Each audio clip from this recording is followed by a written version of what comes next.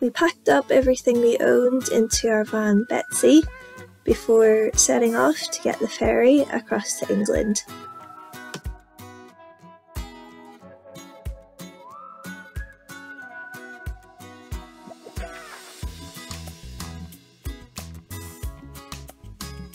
We planned to drive to the south of England, get the Eurotunnel across to France, drive down through France, into Spain and finally into Portugal, where we would begin our new lives.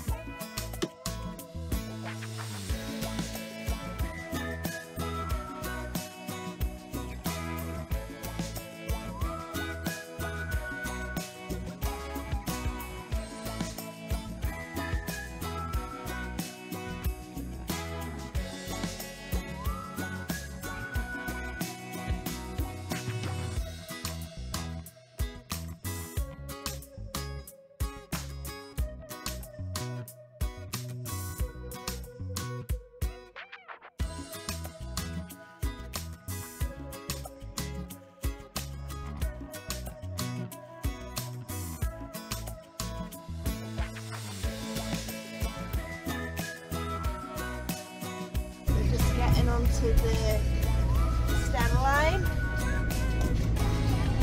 saying goodbye to Belfast for the last time. Bye Belfast.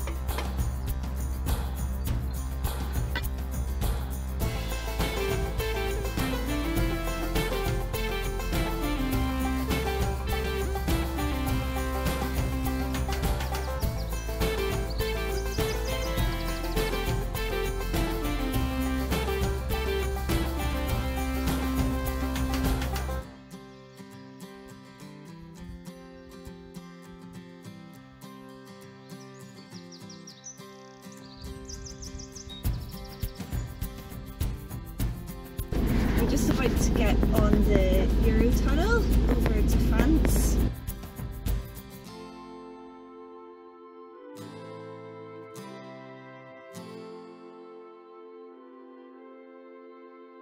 We're actually able to go 1 hour early, which is even better.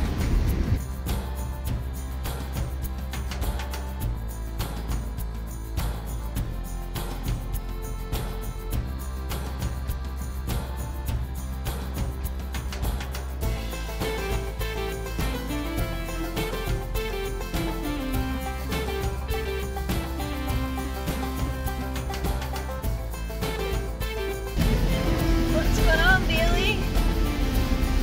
Are we in a tunnel?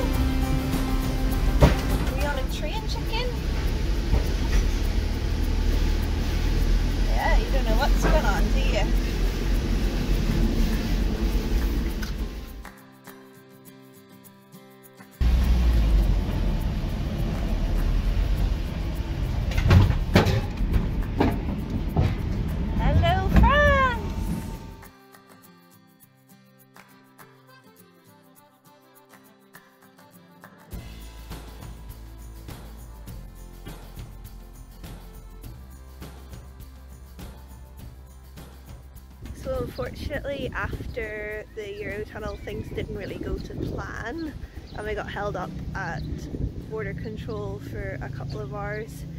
So they brought us to their office, which was, we had to drive, we were escorted with a car in front and a car behind with their flashing lights. They started to search the car, which was not ideal because William had very carefully packed it up. Squeezed everything in and then had to unpack. Had to start to unload everything. And it's very tightly packed, as you can see in the photo, but they looked through, started looking through everything. Surfboards out, mattresses out, everything out.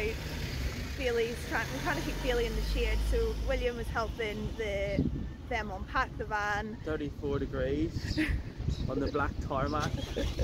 And I'm sat with Bailey being questioned about our intentions, and we just hadn't a clue what was going on. And then they said they were going to get the sniffer dogs, and yeah, it was all just a bit mad, but we weren't actually sure what we... Oh, it was about 8 or 9 people all in, looking around the van, yeah, questioning us both. We didn't know what we'd actually done wrong, that was the problem. But it turns out probably something to do with Brexit, and it was a bit of a difficult one because we've travelled from Northern Ireland, so technically it's in the European Union, but then because we travelled through England it's not. Because we're moving house and bringing our stuff, we were supposed to like declare it and pay an income tax, or import tax. So we think that's what the problem was, and then they said they had to fine us and we had to pay the tax. Thankfully the scary people disappeared and told us that we could reload the van after a while. So no dogs, no sniffer dogs. Yeah, managed to avoid that one, and managed to avoid having to unpack every single item. So that was... They did say at one point there's an option we can go back to England, which we really didn't want. Yeah, we really didn't want to do that. They said that's our first option, you can go back to England. So we just thought, nah, we'll just pay the fine. It would have ended up costing more travelling back to England and then coming back again on the Euro shuttle. So anyway, we managed to escape. We're in France, yeah. Yeah.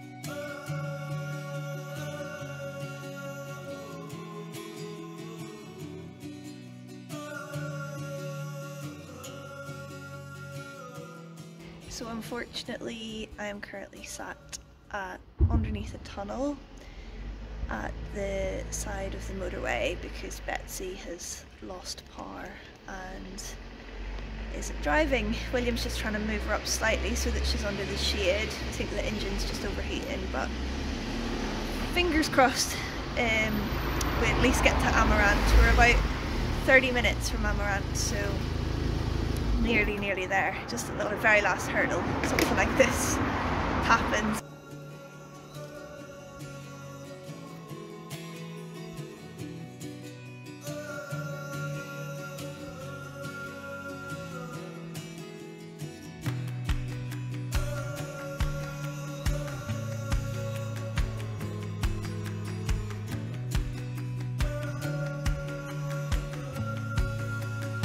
After a little while, the van's engine restarted and we finally made it to our gorgeous riverside accommodation for the evening.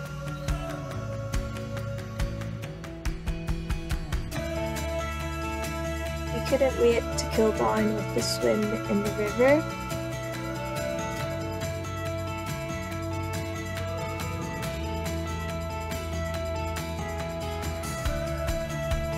Really just loved running about doing zoomies around the garden.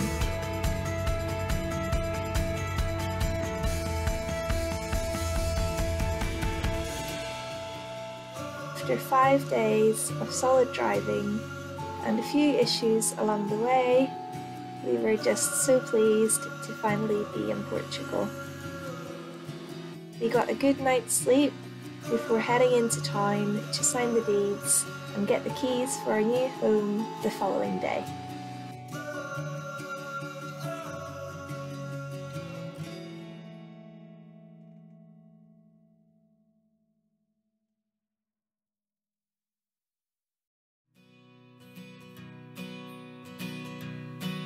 After signing the deeds, we began the short drive to our new home.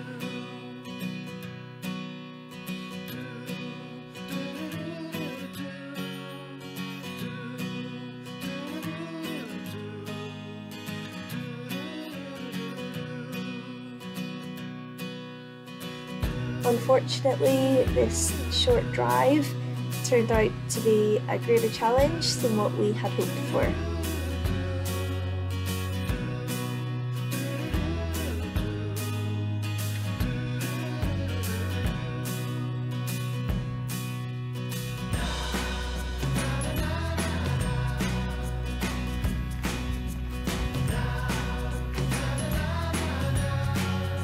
So just after we got up that crazy big hill, Betsy lost power and overheated, so we had to stop. And then we realised we were going the wrong way. We were going to try to enter the property from the opposite side, and that's completely overgrown. So we had to give Betsy a break to try to cool down, to hopefully drive her on to our property. Hopefully we'll finally get to our house. But so we've just went for a walk, checked out the different routes in terms of severity of the road, whether there's many potholes, lumps, bumps. There really are up in the mountains here, but Williams went down to try to drive Betsy back up the hill. So I'm just gonna, hopefully he makes it, fingers crossed.